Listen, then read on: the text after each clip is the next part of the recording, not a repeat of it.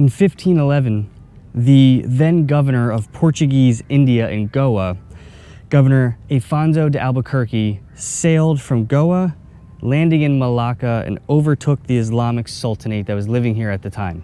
They set up a Portuguese trading post and a Portuguese community here, but they faced years of hostility from surrounding Islamic sultanates in Java and Malaysia, because the Portuguese were the first European Christian settlement in Southeast Asia.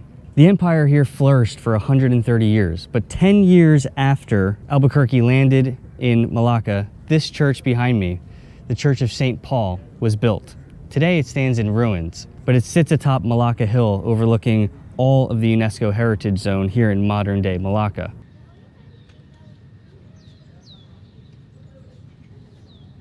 With the opening of the Portuguese port and colony here in Malacca, as you might imagine, many travelers from Portugal emigrated to Malaysia, and they married here. They met women, they intermarried, and they had children. Believe it or not, there is still a Portuguese Malaysian colony here in Malacca today. They speak Portuguese. The area that they live is predominantly Catholic. They celebrate Christmas. The street names are in Portuguese. And it's a very interesting mix-up of cultures and religions here in Islamic Malaysia. So, I'm interested to meet some of these people and to see some of their community, meet some of these Portuguese-speaking Malay people. I think we should go find them. So, join me on this Malaysian Portuguese adventure.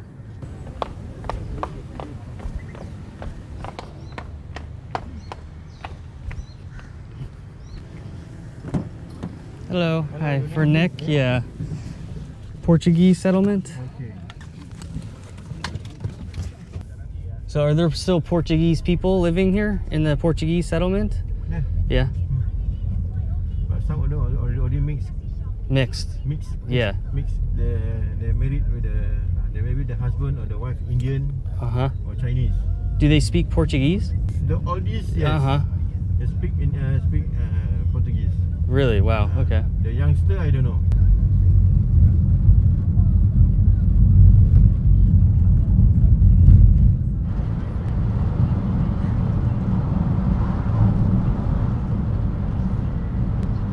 Thank you. Seaside is that way. Yeah. Cool, thank you. Okay. All right, so this is it. So this is the Portuguese settlement here in Malacca, which is essentially a very tiny area of just homes. It's like a suburb of Malacca almost.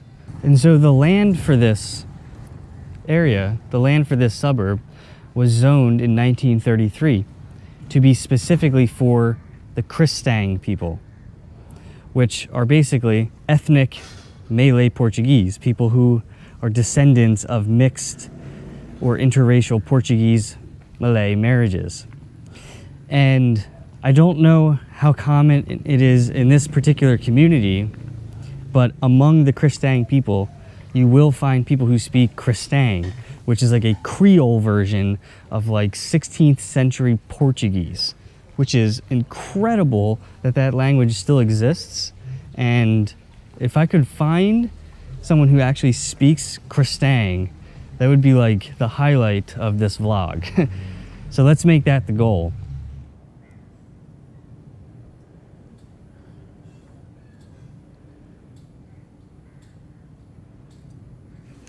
This one is a prawns. Hi. Hello, good morning. Oh, hi. Take out the chair. You can take video. Okay. What do you make the prawns for? Selling the prawns. Where do you fresh from the sea? Where do you sell them? I have my own dealer. Okay. You from where? United States. Oh, United States. Yeah. America. I came here because I heard there were ethnic Portuguese Yes. living here. Yeah, correct. Is that Portuguese a lot. is that true? Yes. Yeah. Do people here still speak Portuguese? Kibo Sonobi. Do you speak Portuguese? Yeah. Oh, really? My sister also speak. My mother also speak. Everybody speak Portuguese. Yeah. Do you all speak Portuguese? My brother also speak Portuguese little bit. Ah. Also can. You understand? No. But what can you say in Portuguese? Can you say anything? You ask him. My brother-in-law this one. Portuguese say, eat say kumi. Kumi that means it's makan.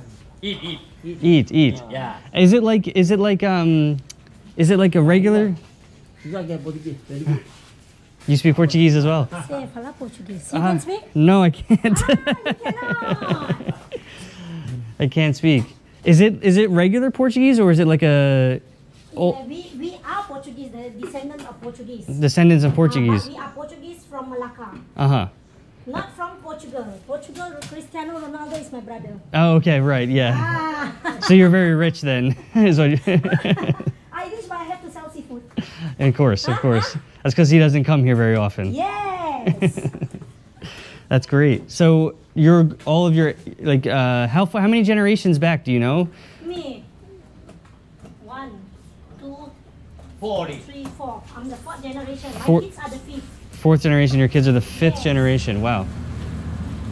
We all speak Portuguese. Portuguese. We are ancient Portuguese. And Generation.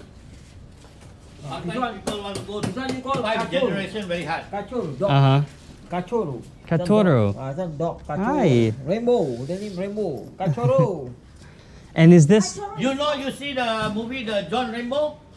John Rambo? Rambo. This one Rainbow. This one is a dog Rainbow. Hi, Rambo. He's from Oregon.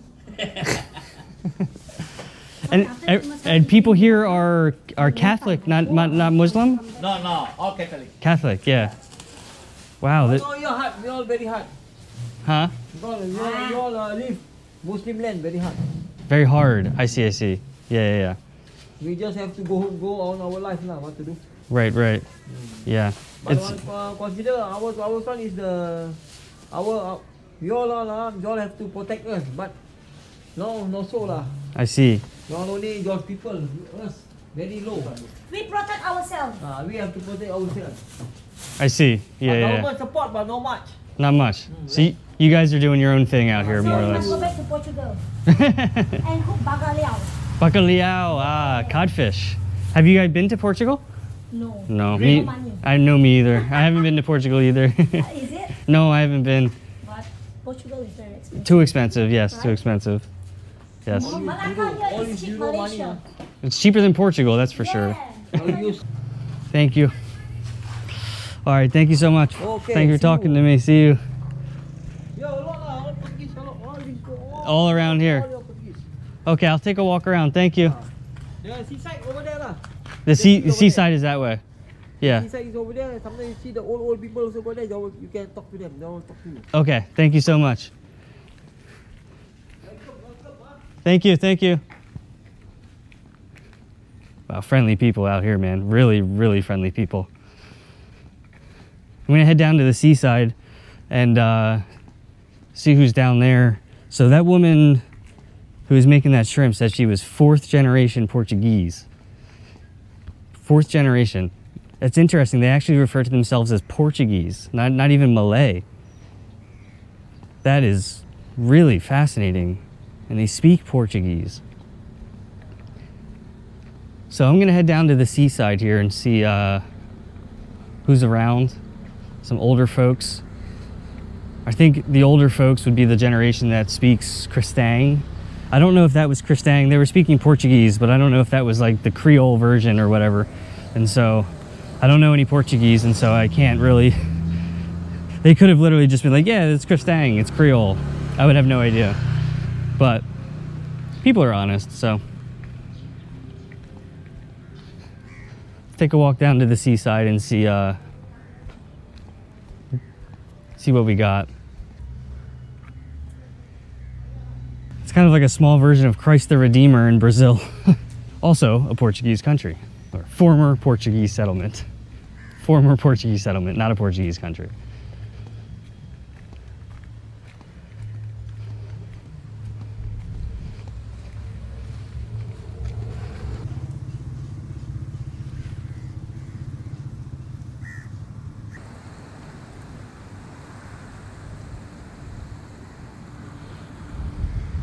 Well, I don't see too many people down here at the seaside.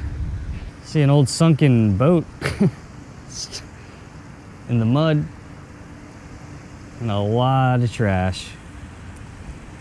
A lot of trash, man. Sad reality of the modern world. Let's take a walk to that pier over there. I don't know if you can see it right in front of that really humongous apartment building.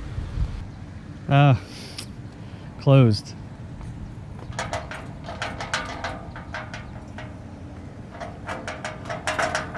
I can't get down to the pier because it's closed.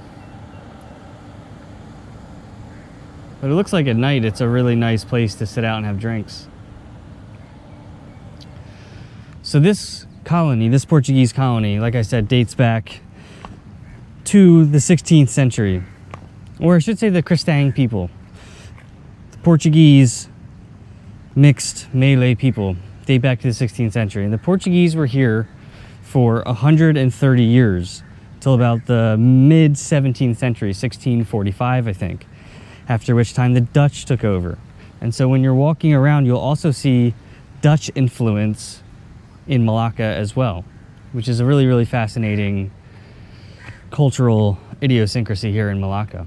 But you see, this is kind of like a food court here, which is completely closed. I imagine it's normally pretty busy. I don't know, maybe I'm here on, it's a Thursday, so maybe I am, I don't know. But look, you see Portuguese seafood right there. There's another Portuguese seafood, lots of Portuguese seafood restaurants actually. Stray dogs all over the place. This is dangerous territory. Hello. What time does this open? What time does this open? 6, pukul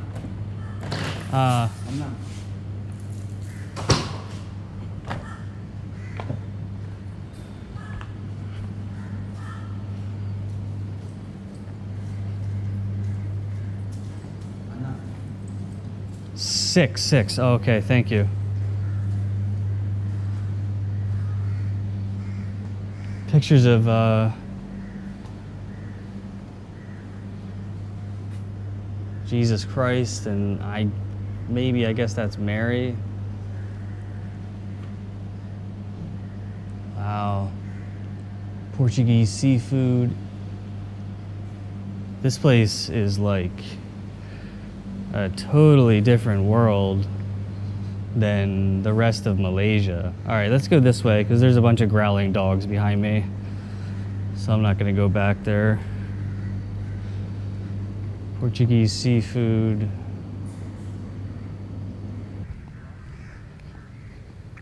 Restaurant de Lisbon. Traditional Portuguese seafood. Lisbon restaurant. Wow. This is mind-blowing. Portuguese speaking, Portuguese eating, Catholic.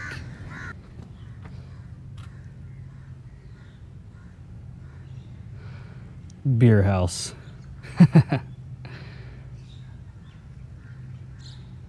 Nothing the patron saints liked more than drinking beer. Seafood restaurant, lots of seafood restaurants. This one looks like it's out of business. Statue of the Virgin Mary there. Old bar there. Looks like it used to be really cool.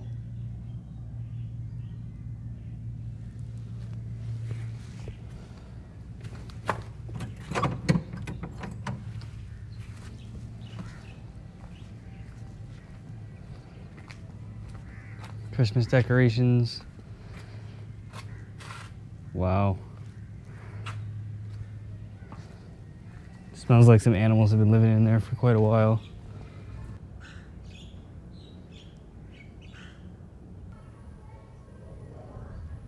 Oh, hi, hello. Hi. Hello. So, this, oh, thank you very much. This is the Portuguese area? Where are you from? United States? Oh, UK. No, US. US. Yeah. Part of the US. Philadelphia? Oh, okay. East Coast. Yeah. So is everyone here, everyone here is descendants of mixed Portuguese Malay? Yeah. No Malay. No Malay, Mixed Portuguese. mixed Portuguese. Of course, if you were to say mixed Malay is a little bit hard to trace, but practically everybody intermarried each other in the same, in the same community. Uh-huh. So somehow or other, it is a mixture of many years, since 1511. Since, wow, so it goes as far back as when they first came. Wow. And do you know about how far back your generations go? I can't trace. My name is Edgar. Uh-huh. My surname is Fredericks. Okay, that's definitely not Malay. And do you all speak Portuguese? Oh yes, we speak Portuguese. Our Portuguese. Kristang, right? Old Portuguese. Kristang. Kristang. Do you speak... Not many people speak this Portuguese. Even people from Portugal, they can understand us, but we have to speak very slowly. Really? They catch up. They can understand us. But for us to understand them is pretty difficult. Really? It's that... Pretty difficult. But for them to understand us is easier. So it's like a Creole? Yeah, it is Creole. It's Creole. It's Creole. Yeah. It's similar to like in the United States, New Orleans, Yeah. you speak Creole French. Yeah, It's like French, but it's not really French, Ours is you know? definitely Creole. Yeah. So do you speak like Creole, but also just regular Portuguese too, or everyone just speaks Kristang? Really? All regular Portuguese. So the Portuguese that you're all speaking is Kristang, basically. It's not like normal, what they would speak in Lisbon, for example. No. Yeah. Entirely different. That's really cool. Yeah. Yeah. That's So we can only understand among ourselves. right. In a way, it's good. In a way, it's good. Yeah, right. Yeah. It's not spoken outside of this community, really, right? Wow. That's really amazing. And then this one special, right? Sarawakian Portuguese. Baby. The baby. Mother is a Sarawakian. You know Sabah, Sarawak? Oh, Borneo. Borneo. Borneo. The national language is Bahasa Malaysia. Yeah. But when we are in the settlement here, everybody who meets each other, we speak Portuguese. Mhm. Creole Portuguese. Mm-hmm. And in the schools, do the kids learn English? Yeah, yes, English, yes, but no. English and Malay. And so the Portuguese is passed down. No, Portuguese is passed down. Yeah. And so at home, in school, they get Malay and English, and then at home, they get Portuguese, Creole. Mandarin classes, that is another subject. It's optional. Well, thank you very much for talking to me. I appreciate it. I hope I didn't intrude too much. It's okay. Thank you guys. Appreciate it. Nice to meet all of you.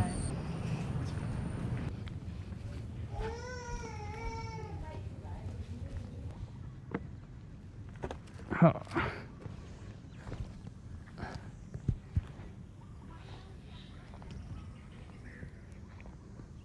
Soccer field. Someone just cut this grass too. Some bleachers here for the games.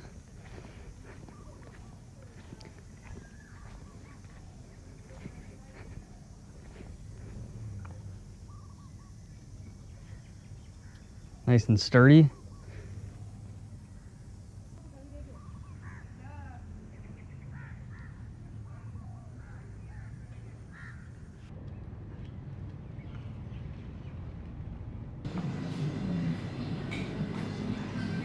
Hello, hi. Yeah. Do you just have like noodles? Like a fried meat? Yeah, we have fried noodles. Fried meat? With fried egg Okay. on top. Yeah, that's fine. Can Is chili okay for you? Chili's okay, yeah. Alright. Yeah, how much is that? 3 ringgit. 3? Okay, perfect. Chili just mild chili. No, as much as you normally do. Oh, the Spicy's usual- okay for me, yeah.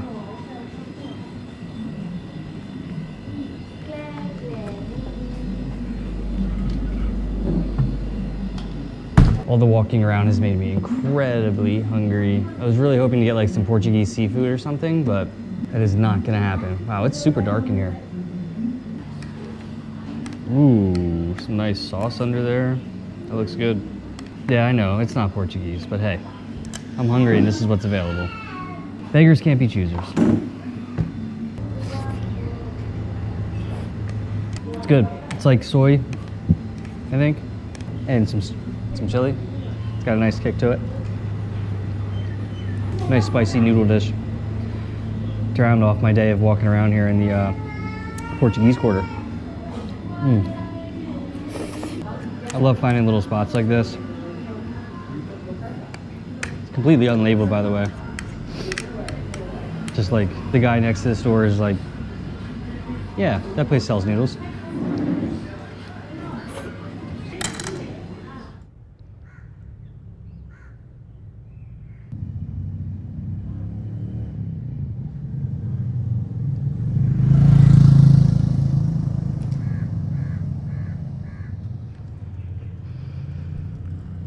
All right, well, that's gonna do it for me from the Portuguese settlement here outside Malacca.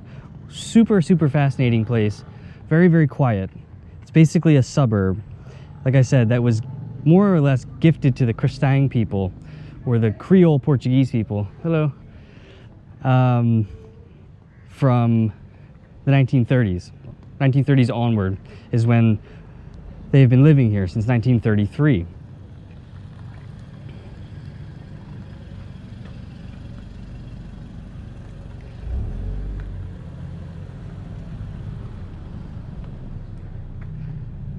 And it's such a mix-up because you're in Malaysia, you know, and you're speaking to people who identify more along the lines of Portuguese than Malay, which is really, really fascinating. And the fact that they only speak Portuguese, or their form of Portuguese, Kristang, Creole, to one another, I feel like is a great thing, because it really not only keeps the community connected with their roots, but it also keeps their traditions alive by passing down the language to the young generation, to the next generation. You know, when a new culture assimilates into a different culture, the first thing to go usually is language. And once you lose the language, you lose that connection with your roots. Like, I am of Italian descent, and I'll be the first to say that I have no connection with my ancestral roots in Italy. And one of the biggest reasons for that is because I don't speak the language. I don't have that linguistic connection to my ancestors. And so by speaking only Creole Portuguese, they're keeping their traditions alive. And they're in touch with those roots. And it's really just, that is amazing to me. That is just beautiful. So anyway, I'm gonna end it here from the Portuguese settlement on the outskirts of Malacca. Hope you guys enjoyed this one. I had a really good time making it, met some really friendly people, and until the next one, if you liked the video, please give it a big thumbs up. Please consider subscribing to the channel, share this video. It really helps the channel grow, keeps me on the road, allows me to keep making videos. And don't forget to hit that notification bell so you can be the first to be notified when my next videos come out. All right, guys, that's gonna do it for me. See ya.